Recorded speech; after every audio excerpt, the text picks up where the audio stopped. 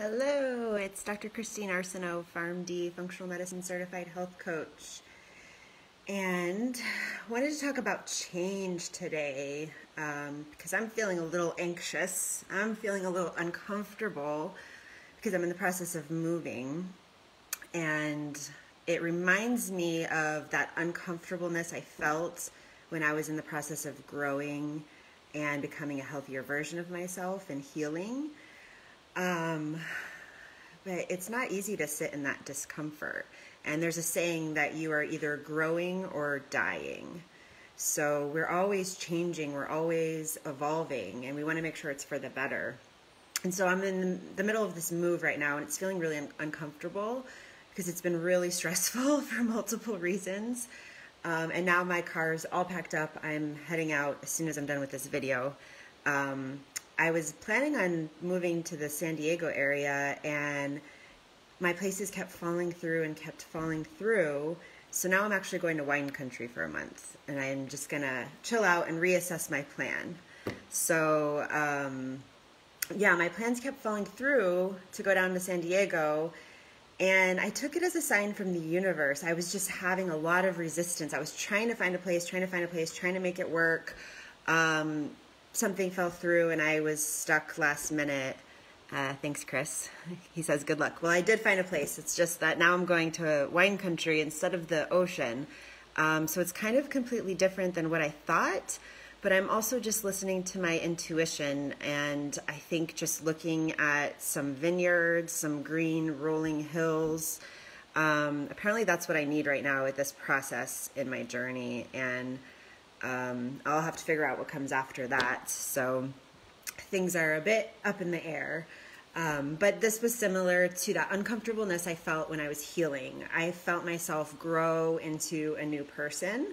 And it's really uncomfortable when that happens, because if you're growing into a new person, then the old person is no longer relevant. It's no longer you. You literally have to leave that person behind to become a new person. So for me, I had to grieve that person. It was like, wow, I am never going to have Lyme disease again. Like, that's not my identity. I'm not a Limey anymore. I can't identify with that because I am a healthy person now. I literally felt my cells change in my body. I would call it like a spiritual awakening in my healing, and things just clicked, and I just knew I was healed, and I became aware of a subconscious belief that was holding me in those patterns, that was keeping me sick, and I became aware of that thought, and just becoming aware of it allowed me to let go of it and like just spontaneously heal. And so that's the cool thing with energy medicine. There's energy and there's matter, and E equals MC squared. So energy and matter equal each other. They're interchangeable. So the wave function is the same thing as particle function, and you can go back and forth. So you can heal energetically, that energy can have effect on matter, not just matter that has an effect on matter. So I had to grieve that old version. It was really, really sad, really uncomfortable, because it's like this version of you that, you know, it's like you have dreams and goals and you work yourself up to something, and you have a life that's good in many ways, but then you have to become a new person because we're always either growing or dying. So then you have to let go of that person, even though they did have a lot of good things, you know, to give you that you learned from. Like, as you grow and you change, you have to appreciate the things that you had, the things that you have become, and then let them go so that you can have even better, even more. So yeah, for me, I have again become a new person. More so like with my career and professionally this time, and just my identity and who I am and what I want to do in the world and how I want to show up. And so because of that, it's like I just have to get out of this house now. That's why I'm moving. I just need some new, not that I need new inspiration. I feel like my inspiration comes from within, but I just need a new scenery to really get to that spark that I have to really kind of dig deep. And so now I'm in the process of grieving this old house, this old life, this beautiful view I have. I'm not quite sure what's next for me, but I know that I need a change, and I kind of just listen to my intuition and go with that. And this is something that's a little different for me because I'm very much a planner. So to not have a place to live until last night at 9 p.m. was a little stressful for me.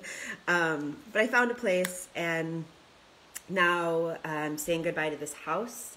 I'm thanking it for all of the memories, and I am just kind of allowing that energy to go through me. I'm allowing myself to feel the sadness. It's a new chapter, but whenever there's a new chapter, there's also an end, and so you have to close out that end. And so it's the same with Lyme disease, with healing. You have to kind of close out that chapter so that you are available for a new chapter of that healthy you, and you have to grieve everything that you lost. You know, I lost years and years of my life, or at least health, but you can't carry that with you. So you I know a lot of you have lost money, you've lost time, you've lost friends, maybe your job, all of these things. But at some point, in order to get better, you have to let go of all of that. You can't get that back. You can only go forward. And so I don't know exactly what's next for me, but I know I'm moving forward. I know that I'm exactly where I'm supposed to be in the universe, and I'm just going to kind of go with it. And so taking time to say goodbye to this beautiful scenery. So I'm just going to leave you now with a couple minutes of looking out at the scenery here. And I will be sending out positive vibes as I do this, just positive vibes out into the world, sending you my healing love and light to everybody. And I will have some new scenery with vineyards and such to show you in my next live, probably. So I hope everybody has a wonderful day, and here's just a little bit of the nature view.